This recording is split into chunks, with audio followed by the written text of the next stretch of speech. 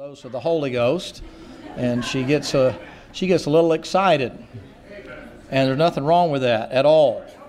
And but it's a tremendous blessing. All right, thank you, fellows. I appreciate you doing that.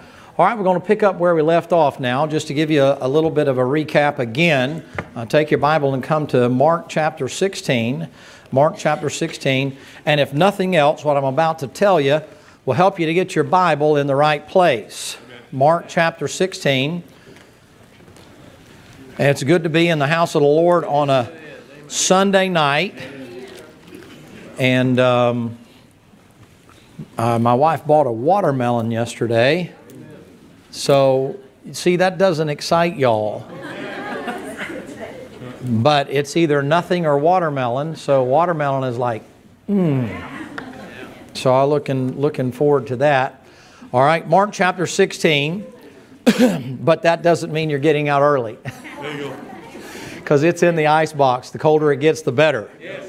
All right, now you want to get the context of this, because oftentimes this passage, as well as one more that I'm going to give you, this passage is used to put pressure on you that you have a responsibility to go to all the world. You have a responsibility to tell everybody about Jesus Christ, but whether you tell them or don't tell them does not affect when the Lord comes. The Lord's coming with 10,000 of His saints, whether you want to believe it or not. That's the second advent. But the Lord's coming in the rapture, even though people say we've now lost our interest in it. I haven't. Amen. I'm ready to go. I'm ready for somebody else to come up with some other time that they think He's coming, and I'll look forward to that too. But the bottom line is, if you're ready to die, then you're ready to go. But many of those individuals have been teaching for years that God's waiting for the last one to fill up the body of Christ, and then He'll come. How many of you heard that? Yep. Well, that puts it on you then, that until you go find the last one, then the Lord's going to prolong it. No, that's not true. The Lord's going to come ready or not. Yeah. And when He's had enough, just like Noah's flood, He's going to say, okay, that's it, Noah. Get on the ark, and I'm going to shut the door, and nobody else is getting in. Now, if you rightly divide your Bible, you'll understand that the gospel that is being preached here in Mark 16 cannot be your gospel. It can't be because, number one, Paul doesn't even know about it when Mark chapter 16 is written. Amen. Second of all, it can't be because it is accompanied with baptism and signs, wonders, and miracles. So it's not your gospel. It is a gospel, but it is not your gospel. I mean, I'll show you the one in Matthew here in just a minute. I'll show you what they do sometimes to put you in a headlock, as if going home to heaven is dependent upon you. No, you trust Jesus Christ, He gets you to heaven. But you're not the one that finishes filling up the boat. Well, the last one. This will be the last one. If you get the final one, that's just to try to encourage you to get more people to come to church. Amen. Mark chapter number 16, look if you will please in verse number 14. Afterward He appeared unto the 11. They sat at meat and upbraided them with their unbelief and hardness of heart, because they believed not them which had seen Him after He was risen. By the way, that was the women that came and saw Him after He was risen. And then also when the other ones came in there, the apostles didn't believe it either. Sometimes a woman's right whether you like to admit it or not. Especially when it comes to talking about Jesus. Good preaching. What happened to the amens there, fellas? Sarah was right half the time. Yeah, well, Jezebel wasn't ever right. Well, that may be true, but if you're married to Sarah, at least you can count on 50% of the time being right. Yes, sir. And He said unto them, the 11, Go ye unto all the world and preach the gospel to every creature. Well, that's a great thing for you to say, but these converts right here have to do with the apostles going out and ministering to them. And he believeth and is baptized shall be saved, but he that believeth not shall be damned. All right, Brother Waters, you pray and ask the Lord to bless the service. Would you please, sir? Father, we give you thanks once again, Lord, for bringing us here, Lord. We thank you for this place. We thank you for the gospel of the Lord Jesus Christ. We thank you for the shed blood of Jesus Christ, Lord. We thank you for a pure book and your pure word. We ask now that you'll fill the preacher, Lord, and you just give us what we need tonight. In Jesus Christ's name we pray. Amen. Amen. All right, come to Matthew chapter number 28 as you're being seated. Matthew chapter number 28. Now in Mark chapter 16, you noticed in Mark chapter number 16, you noticed that there were signs. Did you see that? And the gospel was of the kingdom. And that kingdom, because we know that it is connected with works And baptism, what kingdom is it? Kingdom of heaven. That's a literal, physical, earthly kingdom. So the majority of this is given by Jewish apostles. Right? And it is preached predominantly to who? Good. You got it. All right, so when he says go into all the world, then they would have been preaching that, and they would have been preaching the kingdom of heaven. Even though he's already died, but they don't understand anything else to preach. You say, why? Paul's not given the gospel of the kingdom of God until Acts chapter number 9. Now remember this, and I'll come back to it, and I'll show you that in just a little while. This gospel is 1 Corinthians 15. Preacher, I can't remember all this. Just keep going over it enough times. You'll get it. You'll be surprised how much the Lord will give you. Don't get intimidated by this, and don't get frustrated by it. Just stay after it. Just stay after it. Much study, the Bible says, is a weariness to the flesh. This will get you closer to Jesus Christ. Make sense of your Bible. That way when you pick it up and read it, you say, well, who's talking? Well, it's God. Who's He talking to? The Jew. Okay, good. I'm not the Jew. Who's He talking to? The Gentile. Okay, I'm no longer a Gentile. Why? There's neither Jew nor Gentile in the body of Christ. Who's He talking to? The church. Okay, I better pay attention. The church is Pauline epistles. That's Romans to Philemon. When you're talking about those things, you're talking to doctrine for the church. Romans to Philemon. You want to make a note of that. Why? That's like a pair of glasses for you. You say, what is that? You view the whole Bible through Romans to Philemon because you're the church. If you could learn that one thing right there, it'll help you make sense of your entire Bible. That way you'll know sacrificing animals is not for you. That way you know you have to realize that you don't have to worry about abstaining from pork and shellfish and catfish and keeping the ceremonial law and having church on Saturday instead of the first day of the week, which is Sunday. That way you understand that you don't have to worry about keeping the Levitical law, the law in Numbers, the law in Deuteronomy. That handwriting of ordinance is nailed to the cross. You have a circumcision made without hands. Your soul's cut loose from your body, and you're not saved by works, you're saved by grace. And if you learn that, then you realize every time I pick up the Bible and I get into those passages that deal, like we said this morning, with Matthew, and I'll get there this evening, Acts and Hebrews. How many of you in here are Hebrews? None. Hebrews, James, to the 12 tribes scattered abroad. Is there good stuff in James? Sure there is. There's a great passage in there on tongues. There's a great passage in James chapter number 1 talking about enduring temptation. In James chapter number 4, faith without works is dead. There's some good things that are there. Faith cometh by hearing there. He says that to you in another passage in the Gospels. But then he gives you this. He said, be ye hearers of the word, be ye doers of the word and not hearers only. So there's some good things in James, but in James 5, you got somebody calling for the elders of the church and slinging 40-weight oil around there and calling for healing. Well, in the tribulation, that'll fit perfectly for the Jew, but you don't sling oil on people. You say what? You pray for them. If you could heal, and my buddy's back there with a busted shoulder, then bring him up here, throw oil on him, and he'll get well. I talked to somebody yesterday who's got cancer, bad deal with cancer. Well, if you can heal, then heal her up. I know somebody right now, there's a family in the church here, has a son who's got cancer, bad cancer. Well, if you can pray, then have them be healed. The Bible says you pray the prayer, and the effectual fervent prayer of a righteous man availeth much, and the prayer of the sick, or the prayer of the righteous man shall heal the sick. Well, 144,000 male virgin Jews can heal the sick. You couldn't heal a dead cat. It's not for you. You may or may not make it. The Apostle Paul certainly didn't make it. Now, you want to make sure that you understand that, and I'll go back over that. These are transitional books. And whenever you're in a transition, that's not a good place to get doctrine. Here's something worth writing down. Whether you want to or not is your choice, but here's something worth writing down. You never, ever interpret an unclear passage based on other unclear passages. You always interpret an unclear passage based on clear passages that clearly state what is doctrinally true. In other words, if there's an unclear passage that you don't understand, don't go to another unclear passage to give you light on it. And if you don't get the thing completely worked out, stick with the things you do know and don't delve into things you don't know anything about. You know, asses under the myrtle trees and all that other kind of things like that. You say, what is all that? You can guess at it, but you're not going to know, and that's not going to help you much in your practical life.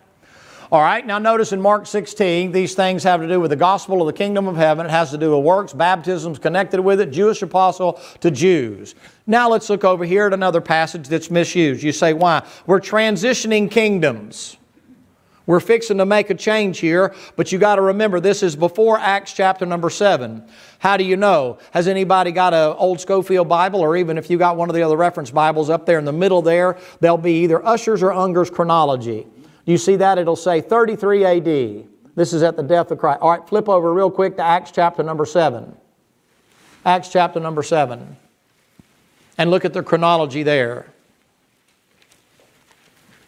What does the chronology say in your Bible? 80 what? 33 A.D. Well, so it's the same time Jesus Christ was here, right? Right? No, He's already dead. It's the same year. Acts chapter number 7 is 225 days after what I'm about to show you.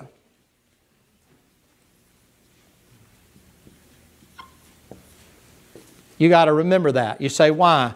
This is the offering of the kingdom.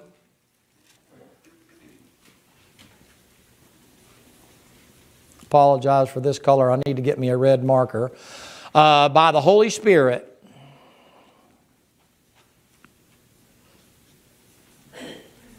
And I'll give you the breakdown on it in a minute, but they've rejected God in the Old Testament, clearly stated in the New Testament. They rejected Jesus Christ on Calvary's cross. There's only one more thing left, and that's the Holy Spirit. And Stephen's preaching, you stiff-necked and uncircumcised, you do always resist the Holy Ghost.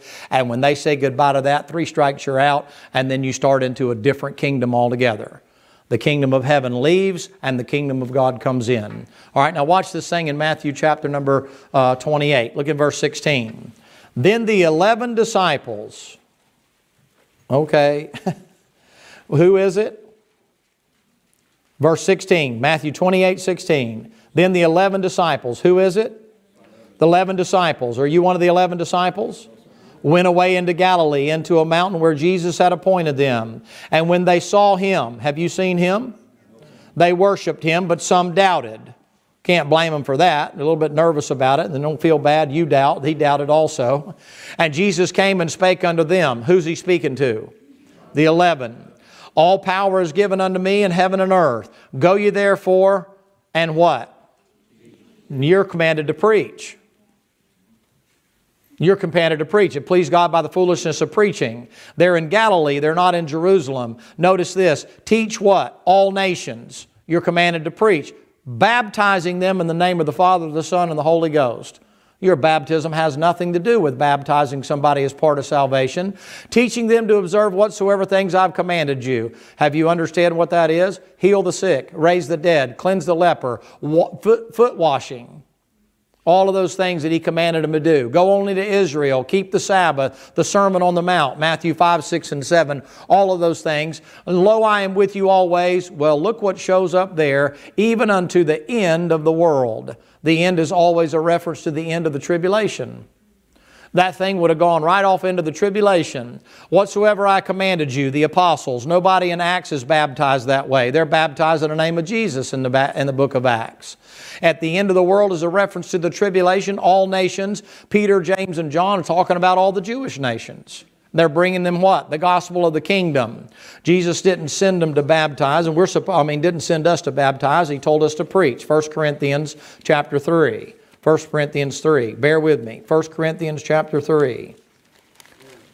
Now, we're a Baptist church, and we believe in baptism. Make it 1 Corinthians 1. But we believe in baptism not for salvation. We believe in baptism for the purpose of showing something that's already occurred in your life. Baptism is a sign to other people in the sense of it's a testimony. Of what? It's a testimony of the death, the burial, and the resurrection of Jesus Christ. It's not to be confused with the Mormons that say we're baptized for the dead. You're not baptized for the dead. That's the most foolish thing I've ever heard.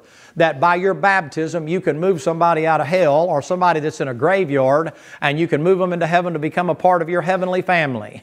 The only way they can become a part of your heavenly family is through Jesus Christ.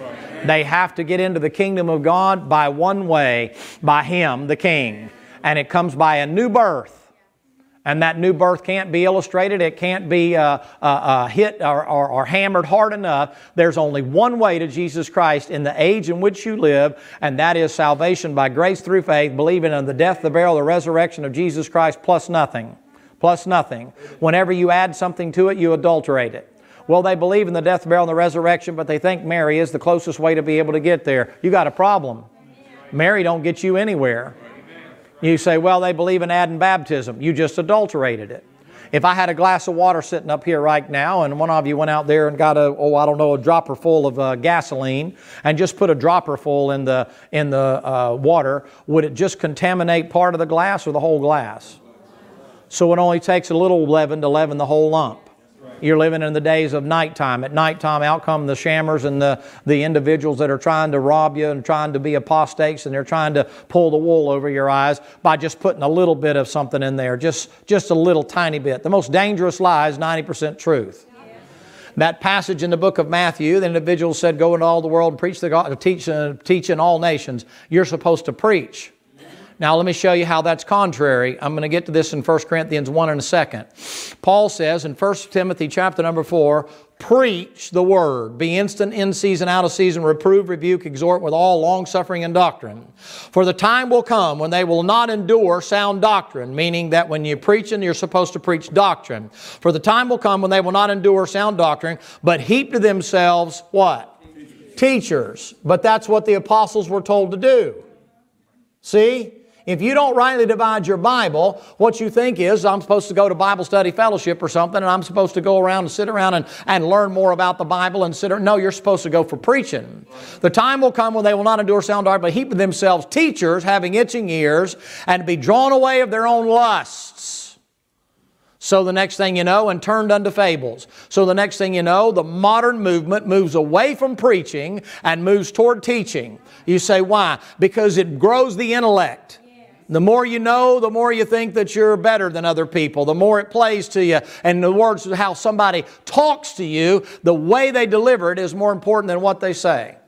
So if a preacher gets up and raises his voice, well, that can't be preaching. No, that is preaching.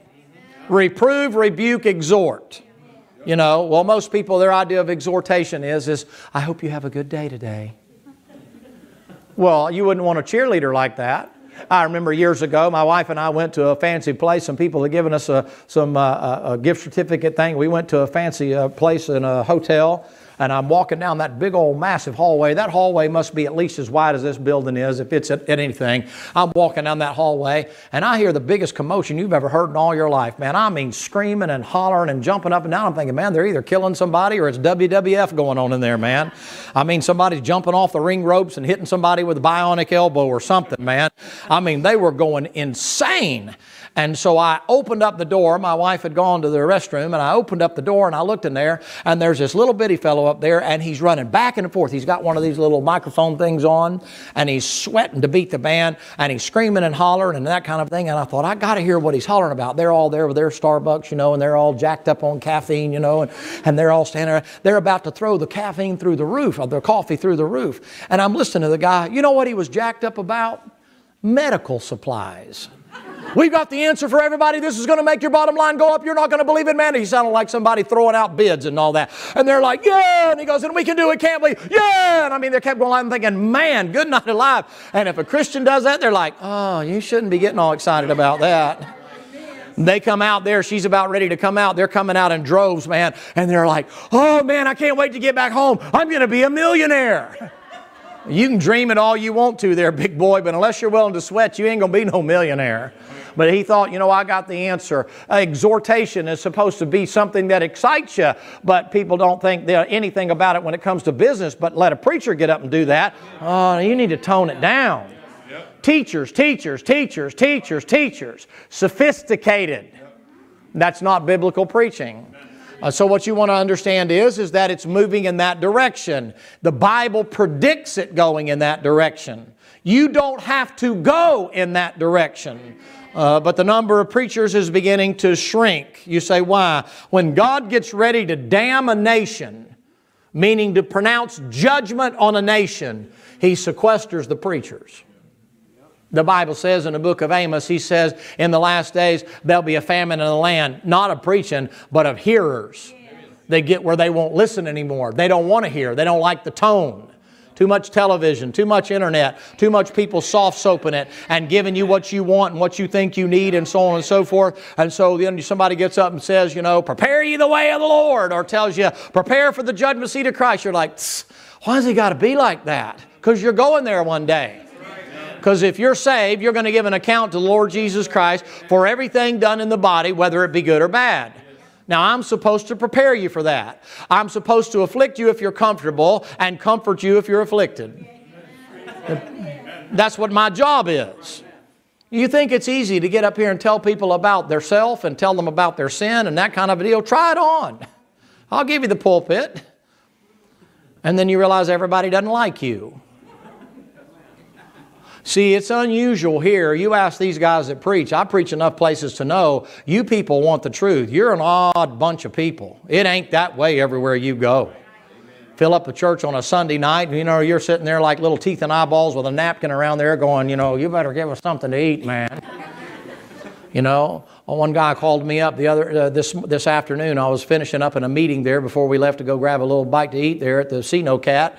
And I got on the phone, and he said, man, the harder the better. He goes, how come somebody wouldn't like preaching on hell and the judgment seat of Christ? I said, I don't know, brother, America, I guess. He's from way down in Indonesia.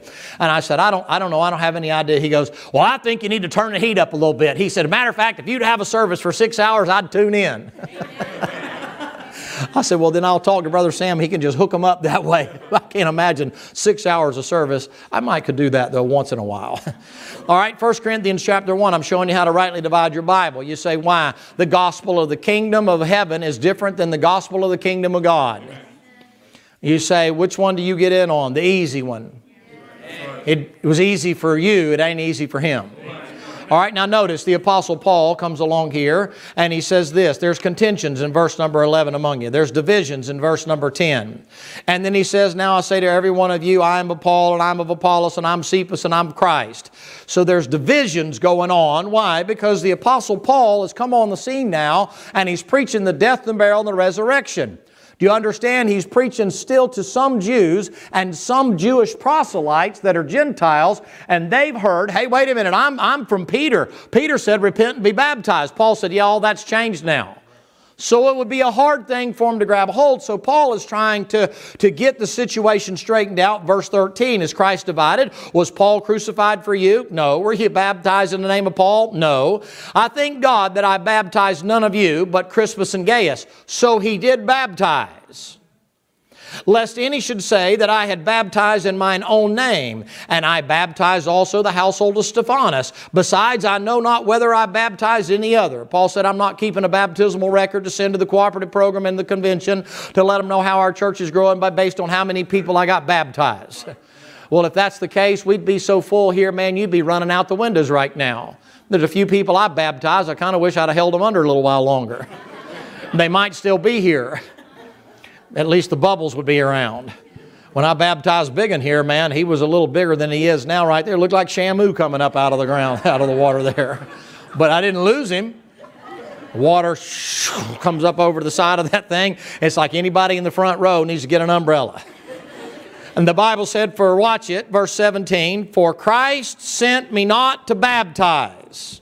What is he doing?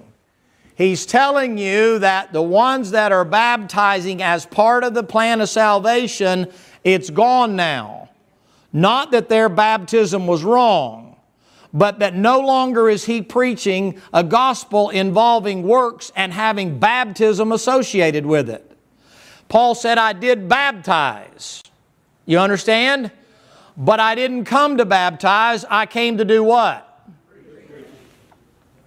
Preach the gospel.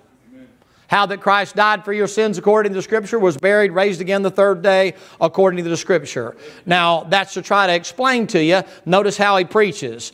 Not with wisdom of words, lest the cross of Christ should be made of none effect.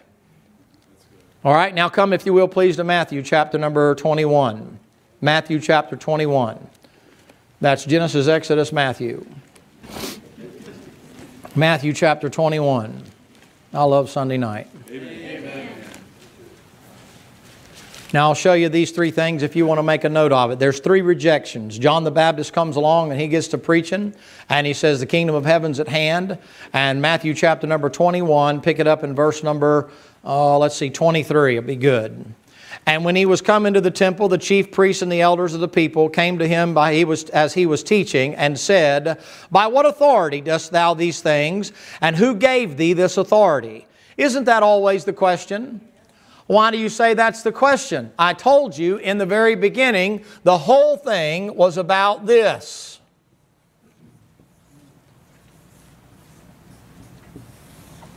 It's about a throne. Who's the boss? Make it practical for you? Be glad to. Who runs your life? Your wife?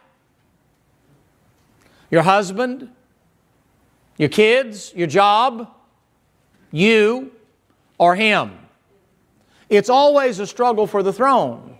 You're either at his feet or he's at your feet. You're either on the cross or he's on the cross. Paul said, I die daily. I am crucified with Christ, nevertheless I live. Your soul is saved. Your flesh isn't saved. You have a choice every day whether or not to go to Calvary and crucify yourself or whether or not you want the Lord to stay up there. You can't have it both ways. You can't live part in the world and part out. I mentioned to you this morning, sitting by the gate. Those individuals are sitting there, and one of them is sitting here inside the gate, and he can see Jesus in the garden, and he can still see the world over here. It's like having a car where the battery keeps running down and the alternator's putting out like it's supposed to and everything seems to be running as long as the car's running, but you shut it off and leave it more than 12 hours, the battery runs down. And then you figure out after a little while there must be something draining the battery. And you call the mechanic out there and he takes a look at it and come to find out that battery cable has been leaning on the frame and it's been sawing back and forth until all the insulation has been rubbed off of it, and now there's a raw wire that's just laying on the frame. And when you shut the car off, because that raw wire is laying on the frame, it drains the battery. Do you know what happens to some of you in your Christian life? You're hooked up with the world and that no insulation, no separation, no division between you and it. You're sitting right by the gate and you reach out there and it's just a trickle charge, just a little bit. It just comes off a little at a time. It's not enough you could even start a fire with. It's just gradually trickling it out until you go out there the next morning.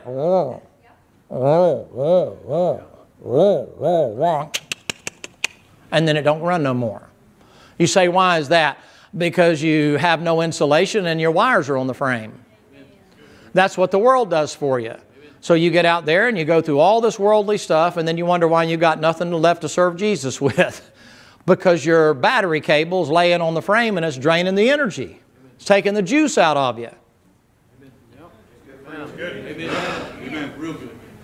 That'll help you if you realize you need to get away from the gate.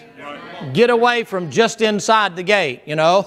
May be okay to, you know, well, if I get to heaven, I'll be just inside the gate, you know. I'll just be inside the gate. Yeah, but that ain't going to work for you down here. That's modern Christianity. That's carnal Christianity. That's one foot in the world and one foot with Jesus. That's one hand in the world and one hand on Jesus. Well, sooner or later, it's going to pull you apart. Sooner or later, you're going to realize you have a lackluster Christian life and you'll be able to enjoy your physical life as much as you ever have. But you won't have any power to overcome sin in your life. You say, why? Something draining your battery. Connection to the world, connection to the world. You say, oh, preacher, you sound like a cult leader. No, you're in the world, but you're not to be of the world.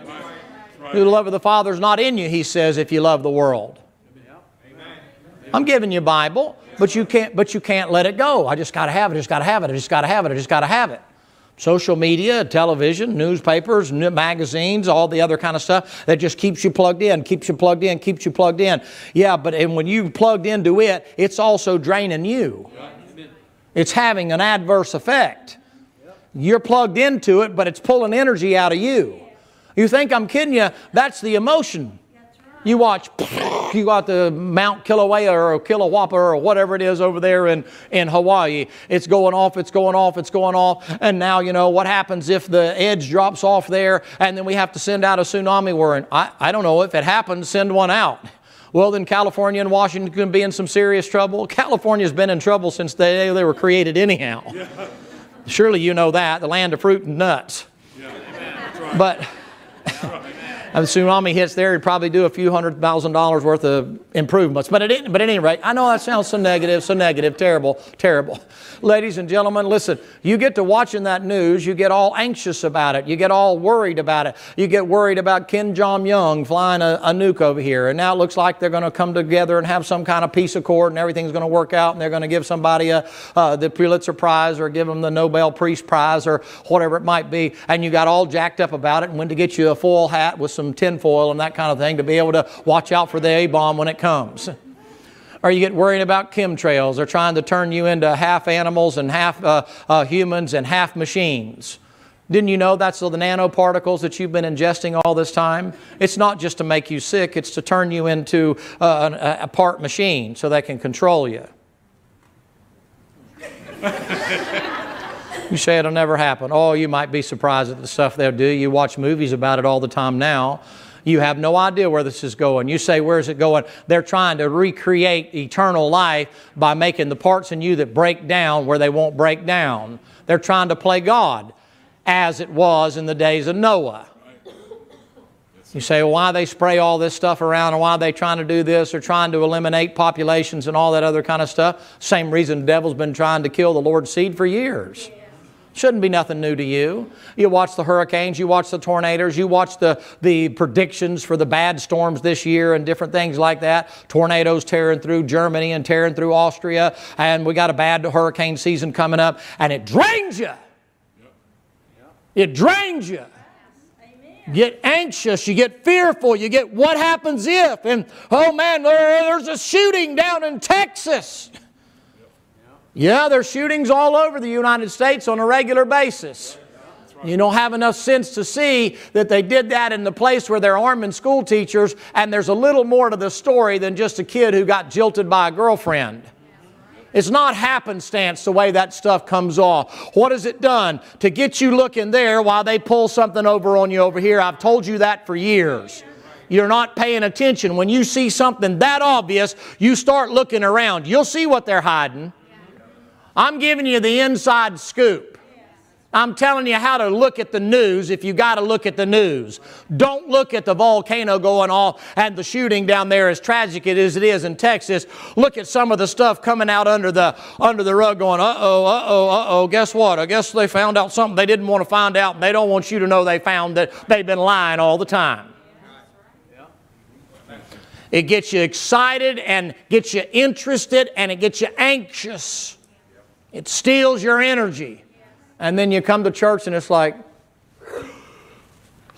snooze fest. What's the preacher subject about? Eternity. When we get to the judgment seat of Christ. Amen, sir. Try to get you encouraged about things to come in the future that I can guarantee you that are going to happen. I can't guarantee you're going to make it to the house. Right.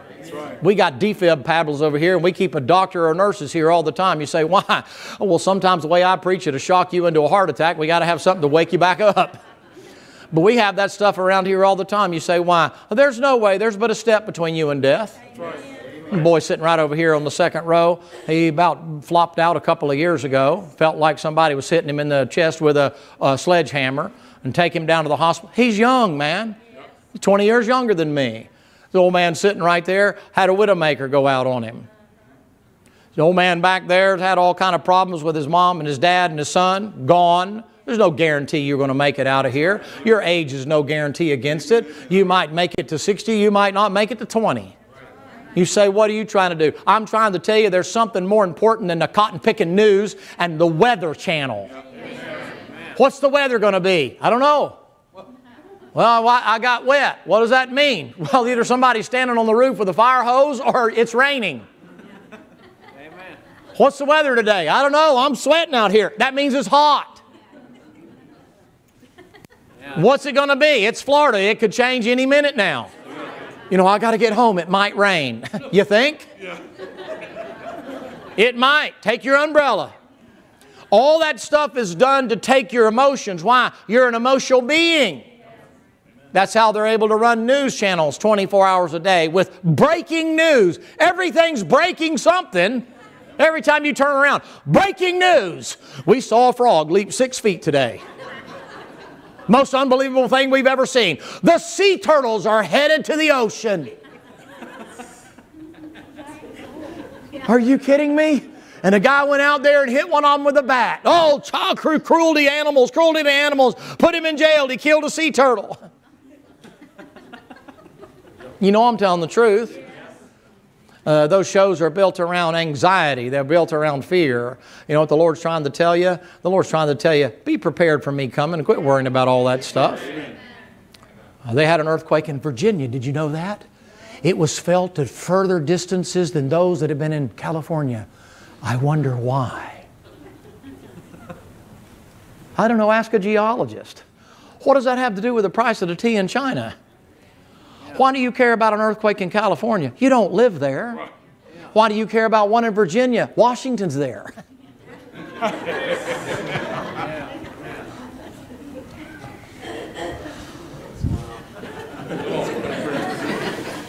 Verse 24, Jesus answered and said unto them, I also will ask you one thing, which if ye tell me, I in likewise will tell you by what authority I do these things.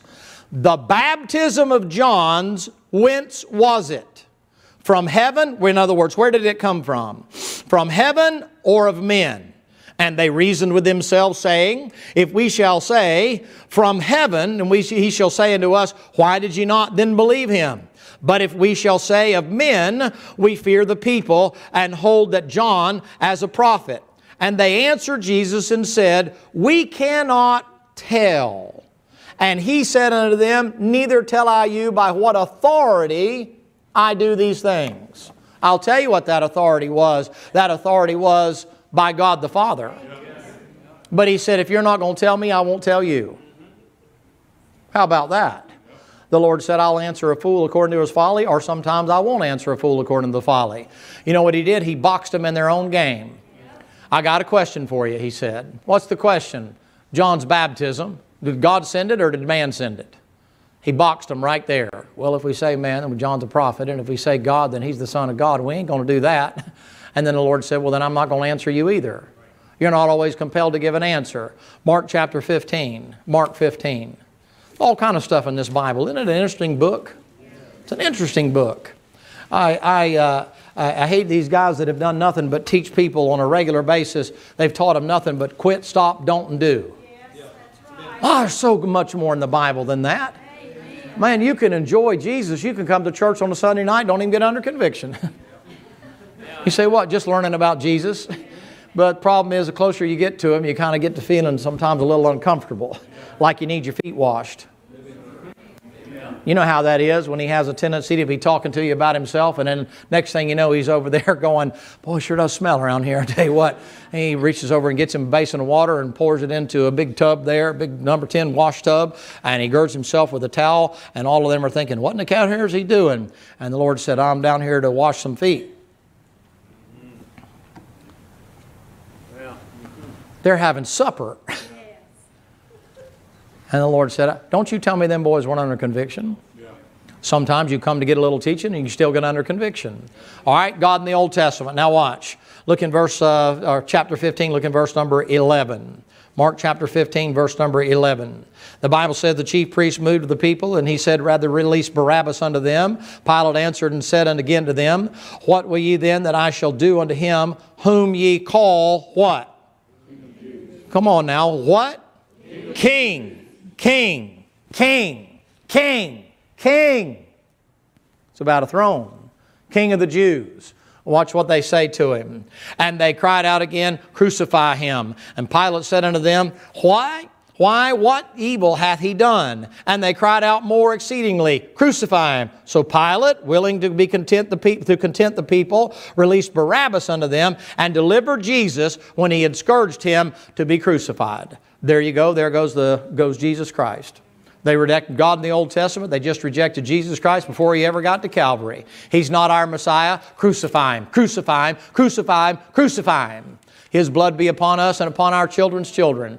People say, well, that means the Lord would hold other people accountable. No, He's holding the people that asked them for that prayer. They got their prayer answered. Look in Acts 7. Acts chapter 7. That Jew right now is under persecution, but you better not be the one persecuting him. You better not be worried about all that kind of stuff. You let the Lord handle that. That's still God's chosen people. Don't you become anti-Semitic. I don't care if you don't like them. If you don't like them, stay away from them. That's still God's chosen people. I'm going to give you something now that's going to shock some of you to pieces here. You white supremacists think you're the supreme ones, and black supremacists think they're the ones, and they're the chosen people. The supreme race in the whole world is the Jew. Amen. How's that one go for you? The most persecuted people on the face, the most hated people on the face of this earth is a Jew. That's a superior race to any other race that's around. That's God's chosen people. They'll do you backwards, forwards, sideways, and upside down. You can't compete with those people. You say, why? God's chosen people. Even though right now they've been banished, even though right now the only way they get in is through the kingdom of God, a new birth the same way you get in, that's still God's chosen people, and God's still blessing them, and God scattered that group of people all around the earth, and every nation where those feet have been, God's going to bring into judgment. That means every nation in the world, that Jew's been scattered. But you better hear me when I tell you all this supremacy stuff and all this rulership stuff and all that, you better leave that to Jesus Christ and His people. Amen. Your kingdom is not this world. That's right. Amen. If you'd quit trying to make it that way, you'd be a whole lot better off. I realize the United States has been sticking its nose in everybody's business for a long time. They call themselves the world's policeman and stuff like that. But if you do a little bit of reading, ladies and gentlemen, you'll find out you're not as much a policeman as you are a banker. And you take over poor indigent countries and stuff so you can control their imports and their exports. You can control their reserves and things like that. And you can take over their banks. And other countries call your hand on it. And the reason they don't like you is because they know you're after their money. See, you don't read. I can tell by looking at your face. Well, you know, God bless America. The Lord's like, boy, if you knew what your people were up to, you'd know good and well I wouldn't be blessing you. More than just because of homosexuality. I thank God for living in the United States of America. I thank God for every ounce of blood that was ever shed to be able to be here and to live in freedom and things like that. But ladies and gentlemen, it ain't the way it's drawn up. And if that's the case, if we reap what we sow as a nation, this country's got it coming. You say, how soon? Oh, I don't know. I couldn't tell you. I don't know when the rapture's going to happen. But when the rapture happens, a third part of the world is burned. My personal idea about that is that it's probably be the United States of America that'll be roasted. You say, why are you worried about that? You ain't going to be here. Were you worried about checking your house when you came back during the millennium? It's going to be roasted.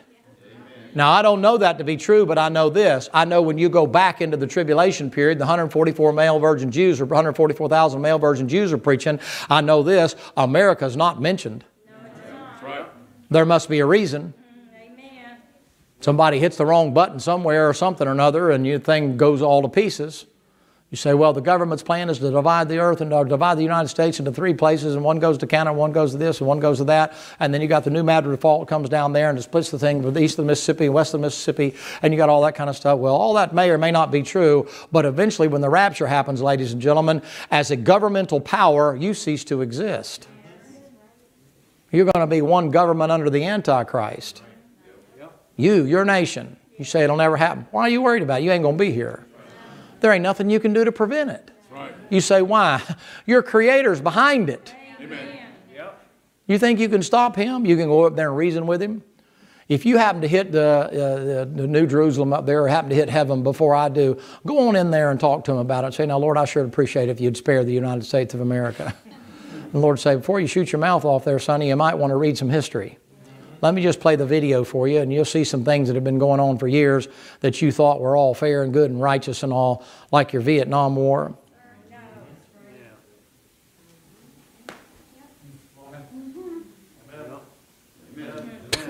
I'm getting a few more amens now than I used to. Some of you have been reading this kind of like, where did he get that stuff from? It's in the history books. It's hidden in plain sight. It's a conspiracy. Sure, it's a conspiracy. Why do you think they knocked off JFK and his brother? Amen. Why do you think they killed the straw man down in South Vietnam that was the president down there? Because they got together and said, we're going to stop this mess and we're not going to do it. And the moneymaker said, oh, no, you ain't. And Johnson comes in and fires up the war machine. And Nixon comes in and fires up the war machine. You say, why? Every bomb, it don't go bang, it goes cha-ching. The more ordnance they blow off, the more they have to create. Somebody's getting rich. Yes, I mean rich.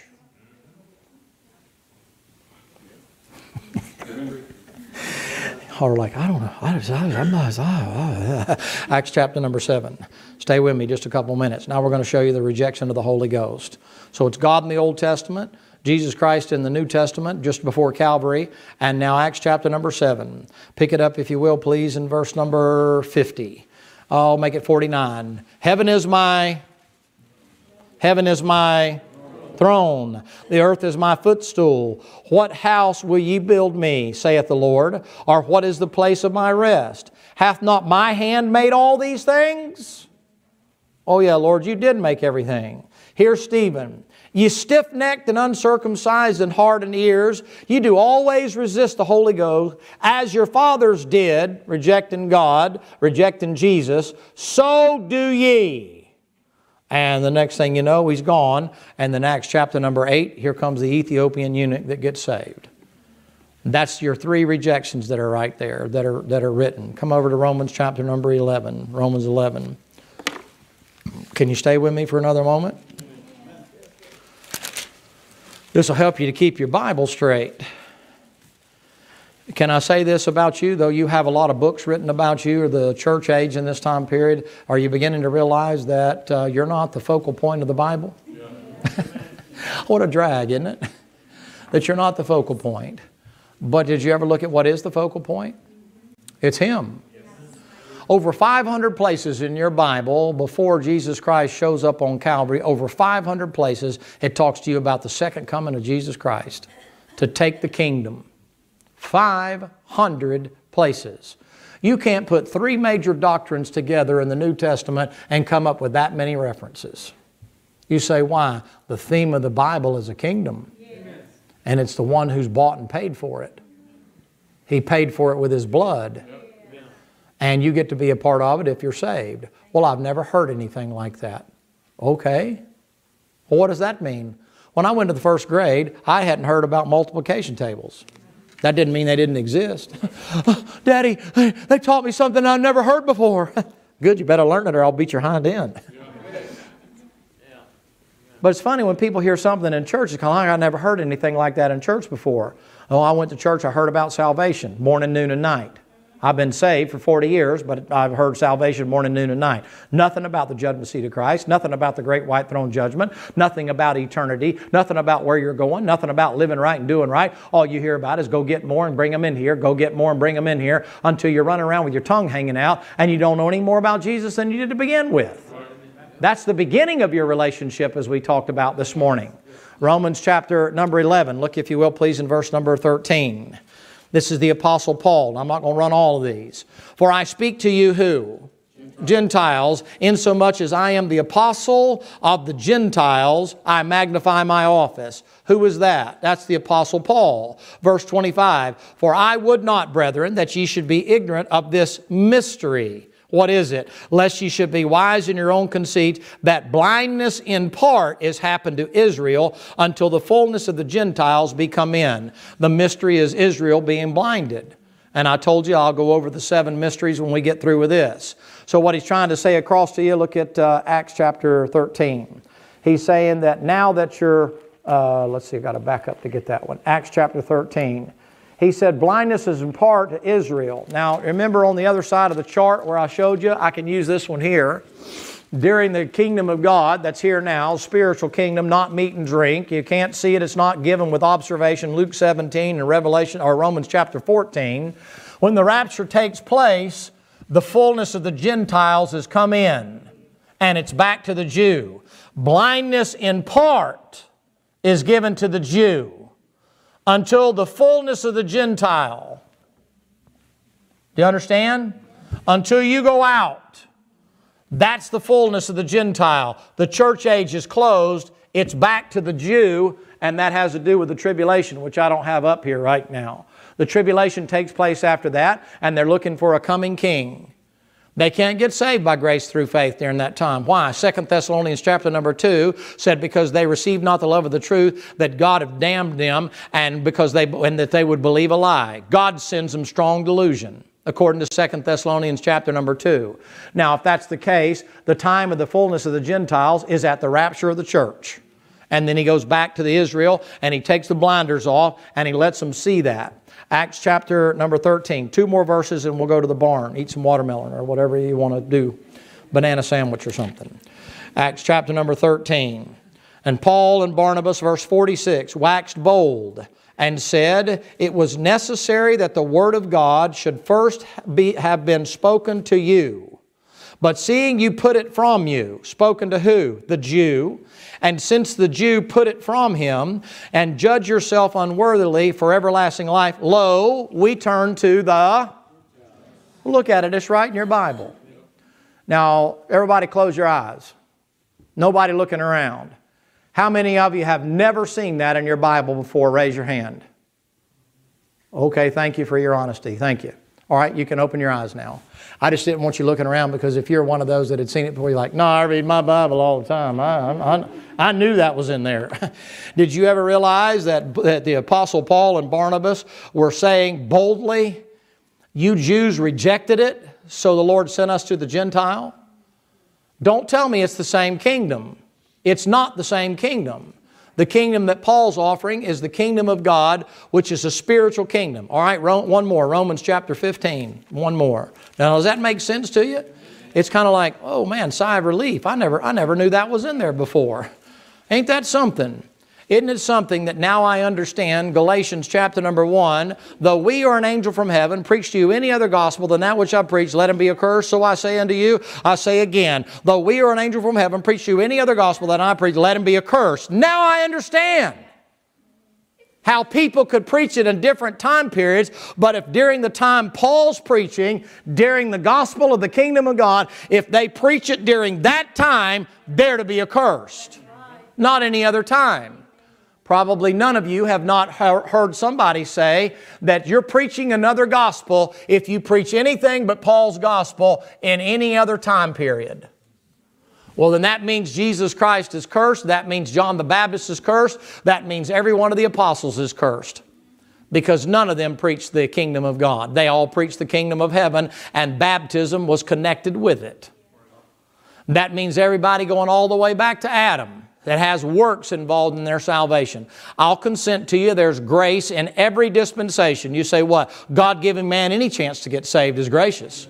No matter how He does it, whether it's to build an ark or whatever it does, keep the law, it don't matter. God gives you a chance to get to heaven, that's gracious. But the way you got there, it's different. In the tribulation and out in the millennium. In the millennium, how are you going to teach salvation by grace through faith? How are you going to teach that in the millennium? Did you think about it? Jesus Christ is on the throne. Well, you know, that anybody that's going to be cursed. Oh, the Bible says if they teach that they're to be thrust through and stoned. Why? They're teaching the second coming of the devil. It's another Christ. So what they're saying to you is that that's another Jesus. That's another gospel. Paul said, though we are an angel from heaven. Revelation 14, there's an angel from heaven preaching the everlasting gospel. He's not accursed, but he is not preaching the death, burial, and the resurrection. He says, get right, Jesus is coming. You got about 30 minutes to get ready. And that's it. That's Revelation chapter number 14. That's called the everlasting gospel. And you know what people have you to believe? Because they're lazy, and I don't back up from it at all. Because they're arrogant, because they're lazy, and because they're a rebel, because they're going to have it their way. I don't care what the Bible says. I'm telling you now, it is not the same gospel, and you're not saved the same way in the Old Testament as you are in the New Testament. You don't even go to the same place. You say, what does that mean? Just basic rightly dividing the Bible. It answers all the questions that you have. Where did people go when they died? They went to the heart of the earth. You say, why? They couldn't go to heaven. Their sins weren't paid for. They were there on credit. Man, that's better than any platinum card you could ever have. Yeah, you're down here on credit. You know, what bank is backing you? The bank of Jesus Christ. Amen. I guarantee you He's going to come and die, and I'm out of here, man. All right, Romans chapter number 15. Romans chapter number 15. Look down, if you will, please, in verse number 15. Nevertheless, brethren, I have written the more boldly to you of some sort as putting you in mind. I mean, he's saying in a nice way, I'm fixing to remind you of something. Because of the grace that is given to me, not we, this is Paul giving him grace, given to me of God. What is that grace? That I, Paul, should be the minister of Jesus Christ to the Gentiles, ministering the gospel of God, that the offering up of the Gentiles might be acceptable, being sanctified by the Holy Ghost. The Apostle Paul comes along there and says, hey boys, I've been called to preach to the Gentiles, and I know it really bugs you Jews, and I'm sorry it's that way, but the Lord called me out, and as a result of that, I got to preach what the Lord wants me to preach, and I'm going to preach it, and it's not going to be the same thing you're doing. Now, here's what happens. Long story short, they jump in there and they say, okay, Paul, we believe what you're saying. Now watch it. But we believe you still have to have circumcision. That's in Galatians. And Paul says the circumcision or the not the circumcision, it has nothing to do with salvation. You say, what happened? It's the same thing today with people adding works to salvation. It corrupts the purity of salvation by grace through faith plus absolutely nothing. If you add anything to it, you've corrupted it. All right, let's stand together and be dismissed. I realize I went a little long there. I apologize. I get a little... It's hard to find a cut-off place there. And then try to bring you back in on Wednesday to it. It's just a hard thing. I'll be on this maybe another 2 or 3 things.